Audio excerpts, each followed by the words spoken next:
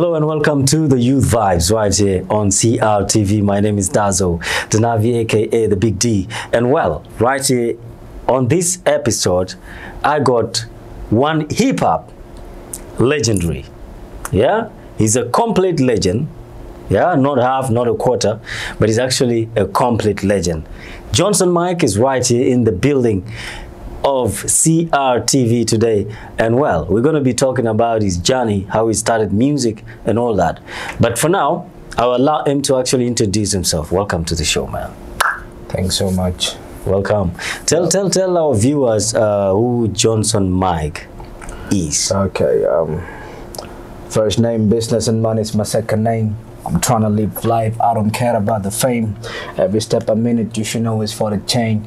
All it do me, we can never be the same. Yo, levels of change and I'm trying to switch it up.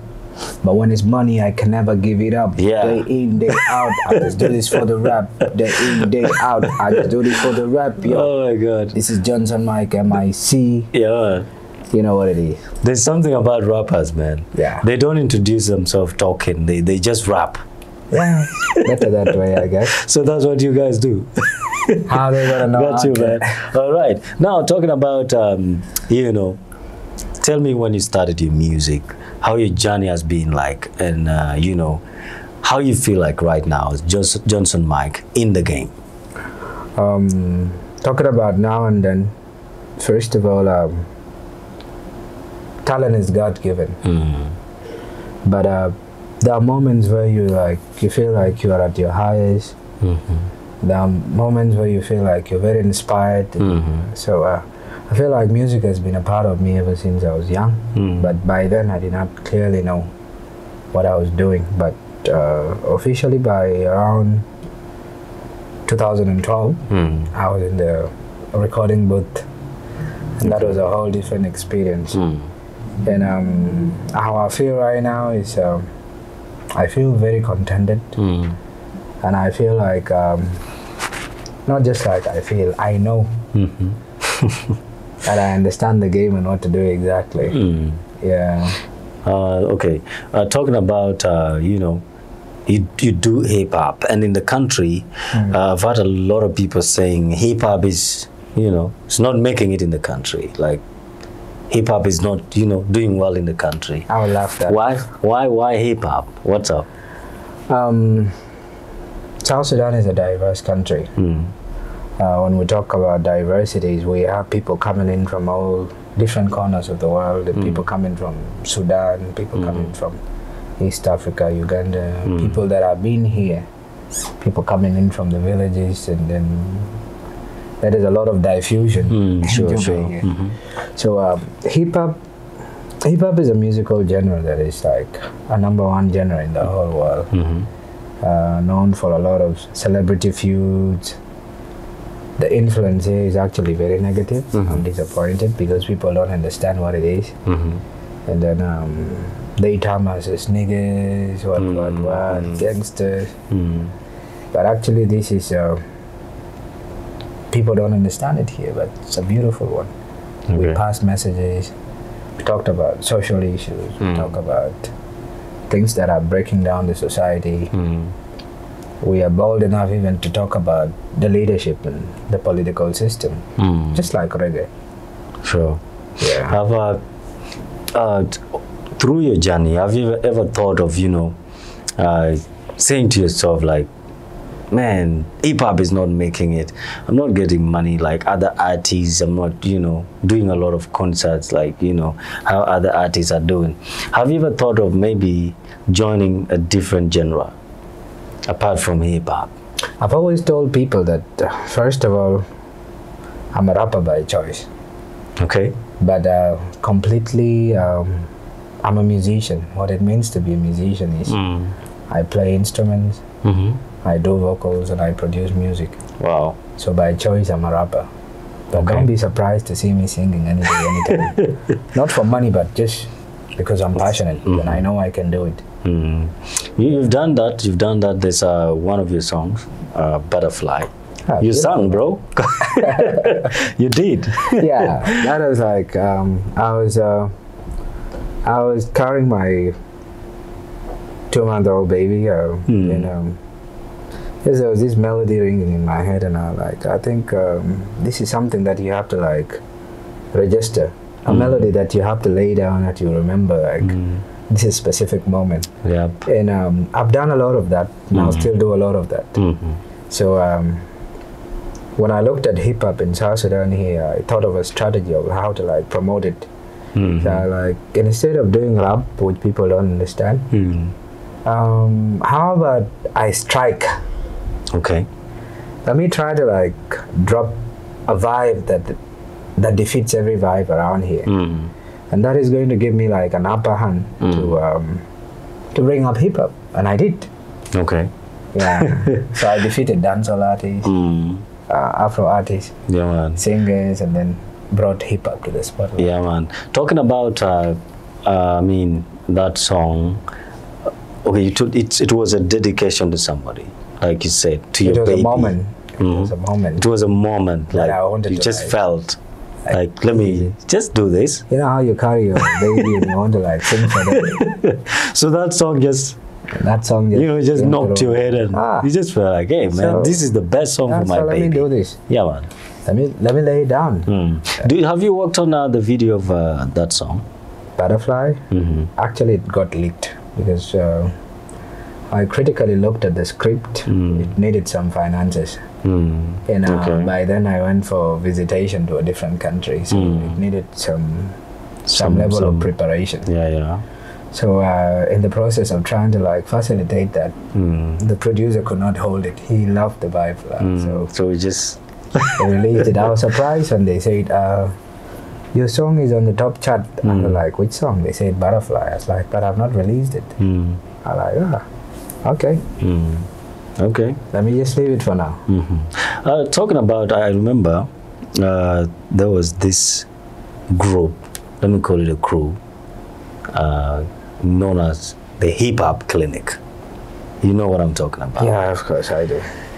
You know, I love the chemistry when I used to listen to, some of the cyphers, some of the, the raps that you guys threw, and, a lot. I loved it. What happened to the Hip Hop Clinic? The Hip Hop Clinic. The Hip Hop Clinic is, we, first of all, let's get back to the objective of the Hip Hop Clinic. What was Hip Hop Clinic? Who was behind the Hip Hop Clinic? Hip Hop Clinic was my idea.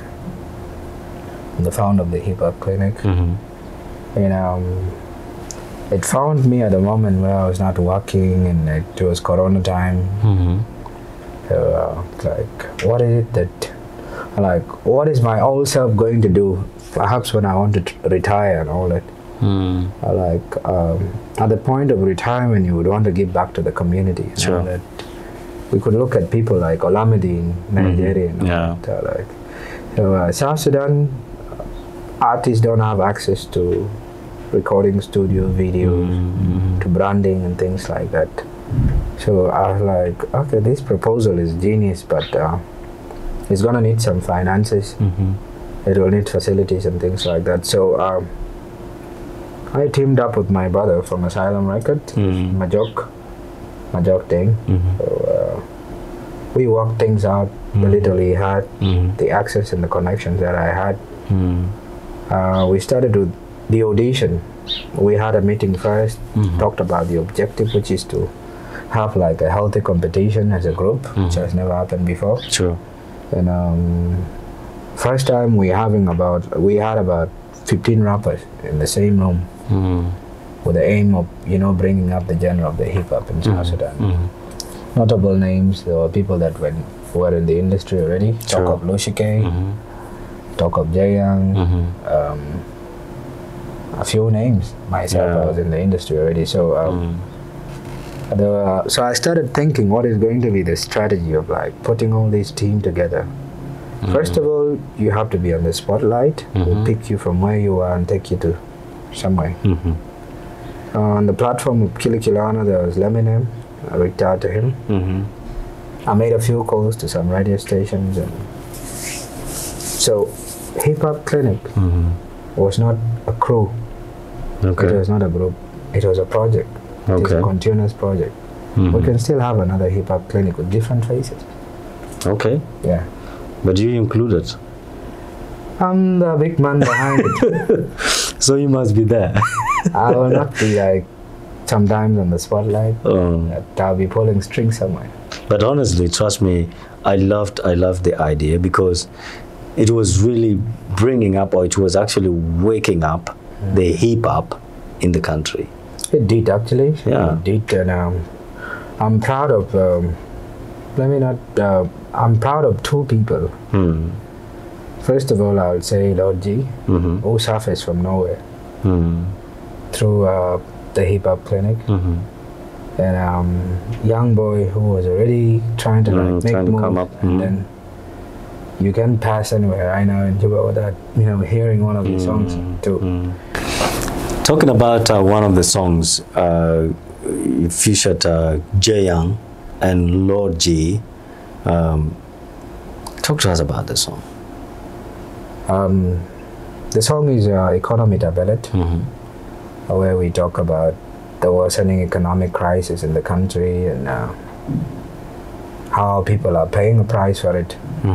So we teamed up to like create an awareness, and it was really awesome. Like we delivered, and across the country, people appreciate the song. So it's a beautiful tune. It has meaningful lyrics that are very touching. So that's one of our production from the Hip Hop Clinic. Wow. It's one great song, by the way.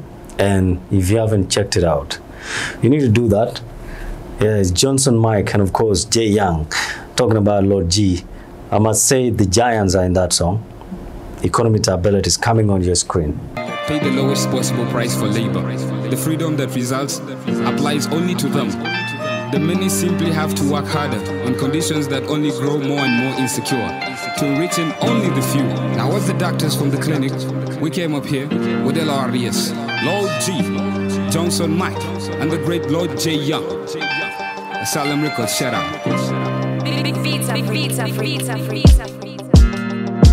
Tell me what it is. Economy tabele madness. Joe big again. Would you be madness?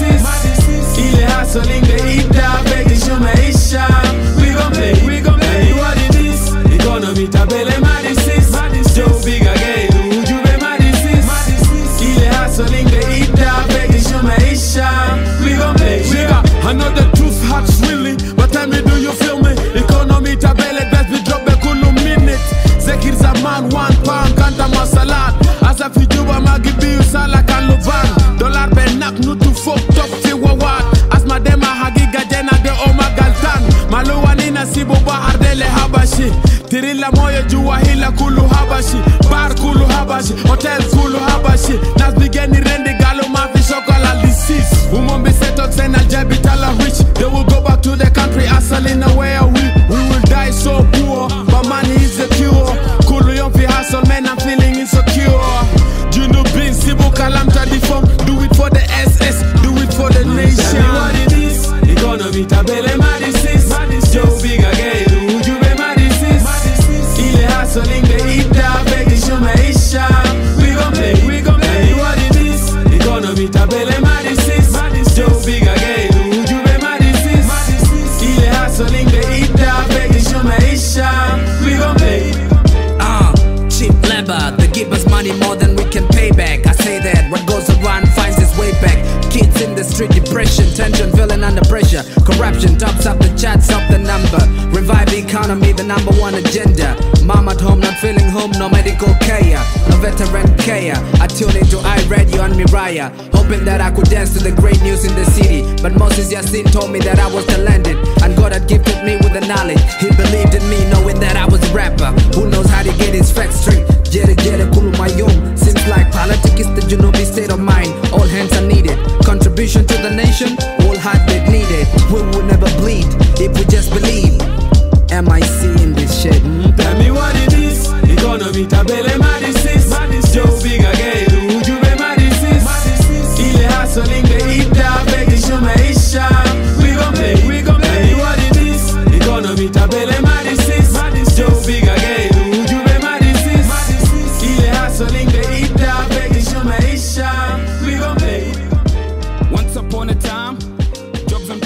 Welcome back from that musical break. It's an amazing jam. You're still watching CRTV right here. My name is Dazzo de Navi, aka the Big D, and well, I have Johnson Mike right here in the building. And well, talking about you've been in the game for a very long time, and the young people or the young rappers who are actually coming up. Of course, I would want to know what have you prepared for these young people? Something very interesting. And you know what? To have an experience without doing proper research is nonsensical. Sure. Actually, I'm disappointed and shocked at the whole South Sudan hip-hop industry. Leave alone the hip-hop and all that.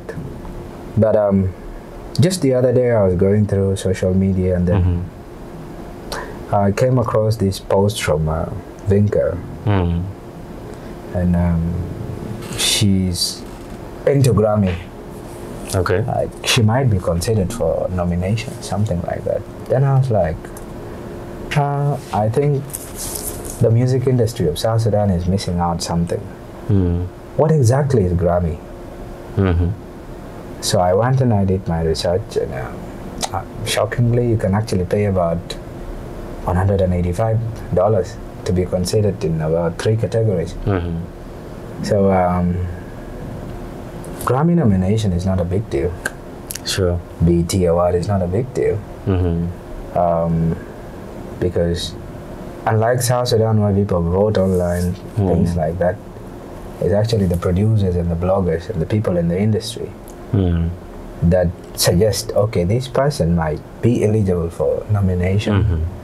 And things like that. So hip-hop in South Sudan has a long way to go. Why I say that is because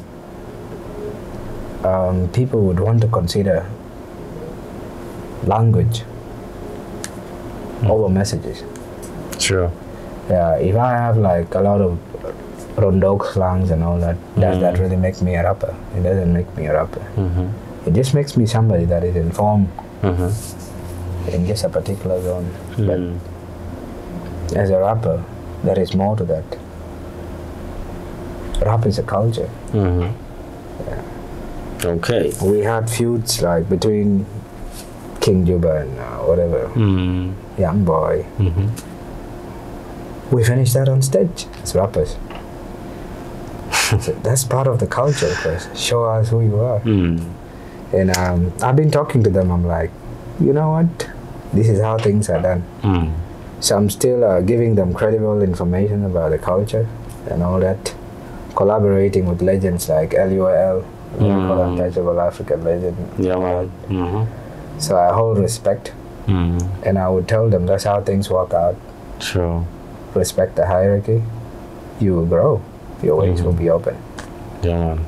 Oh, there's, somebody would want to know, people say Johnson Mike has been off for a while. What's up with you, man? What's going on? I've been off here for a while. It doesn't mean that off. I don't know what they mean by off. Okay. Yeah, but I'll also push that question back and ask what do they really mean by off.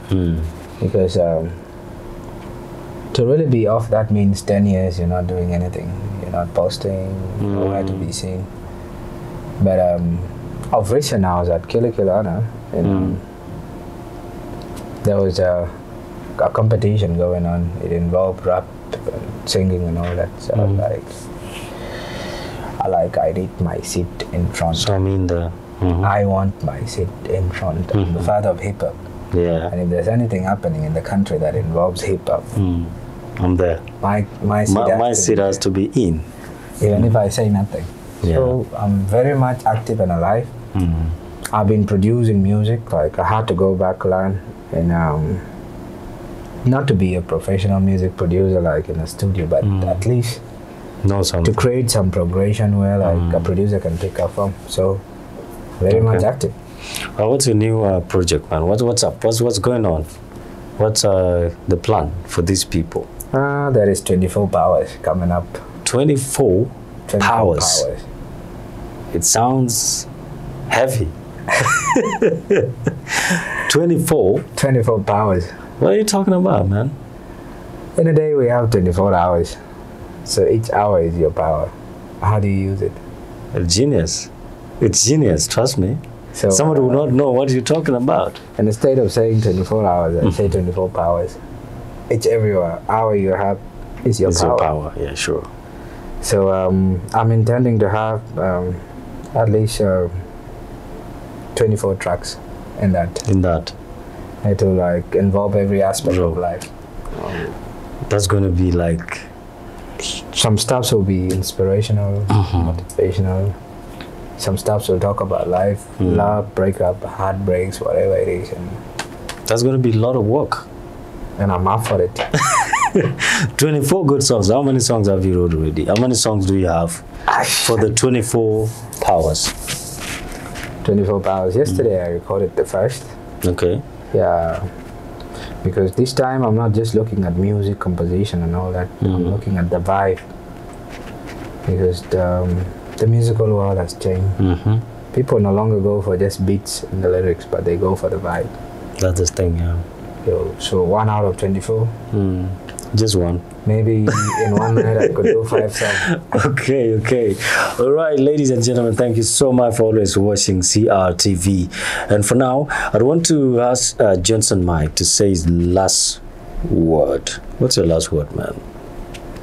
Actually, while you're alive, there's no last word. So, best wishes to everybody that follows the Citizen Review TV and all that. The youth out there, we still have a lot to do. And of course, one love to hip hop. Yeah, man.